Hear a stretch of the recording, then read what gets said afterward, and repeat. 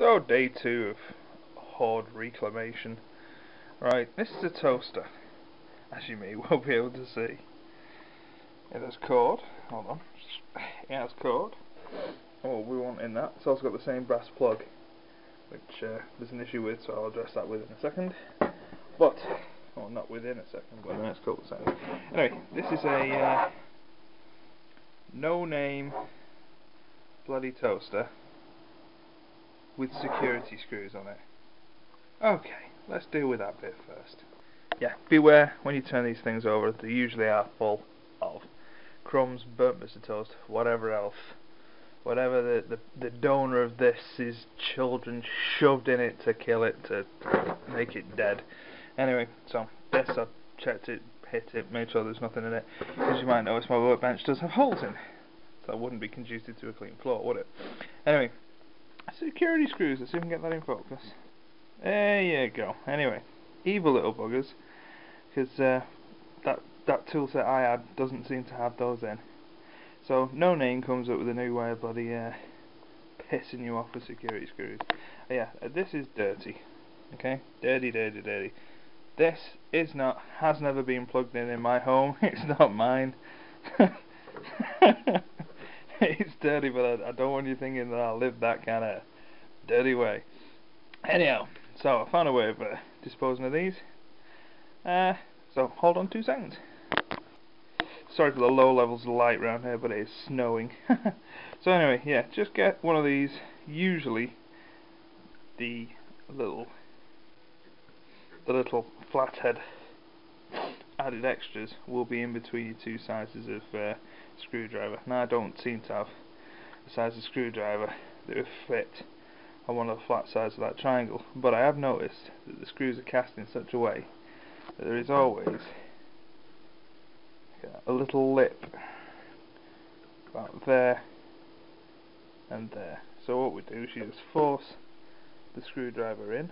Now turn it flat, put your weight on it, make sure there's nothing underneath it like your thigh or anything like that. See, I'm learning, kids. Push down hard and it should unscrew. Hold on, let's see if we can set that up for you.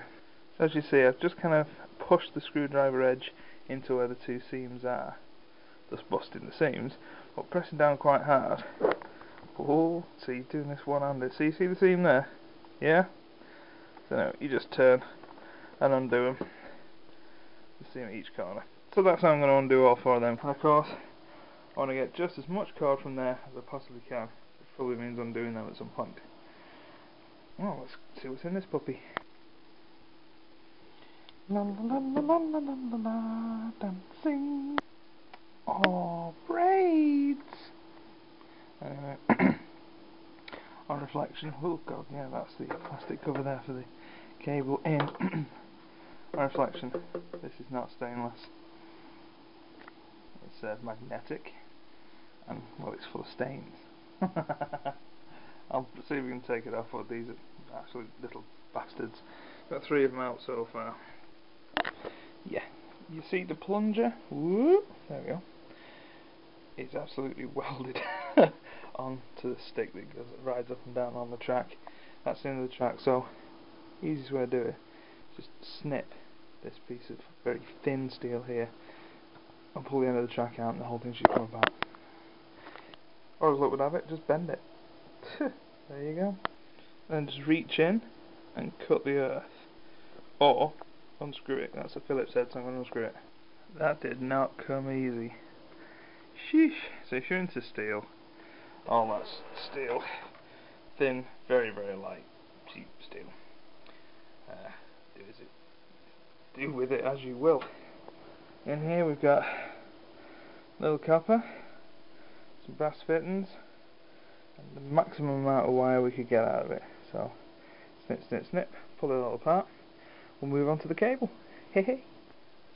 Talk about simple circuits. So as I say, copper in there, and brass fitments there. Just rip them all off. Rest can go a la bin. So that's the brass and the copper from the little transformer. I said that's number 1 because it's bright, it's clean, it's got no coating. If it was found to have a coating, it'd probably be jam or butter or something like that, being out of a toaster. But yeah, onto the cable. See how these holes are useful? Someone to put your screws. Anyway, right, so we've got the cable. So, you just undid it. There's brass connectors on there, there, and there. You can snip them off, put them in your brass pile. This is 3-core. Again, due to the length of it, I'll probably not bother stripping that, to be honest, because there's more weight in the actual coating. But onto the plug. So you've all seen me take these plugs apart. Well, we've had a letter in here from Mikey George. Oh, we got that right, mate. Anyway, these little bits of black plastic, his scrapyard won't take them. Now, I've never tried because I do always clean mine. But I do find the easiest way to do it, just with these cutters, just snip kind of deep that side, and it should take most of the plastic off.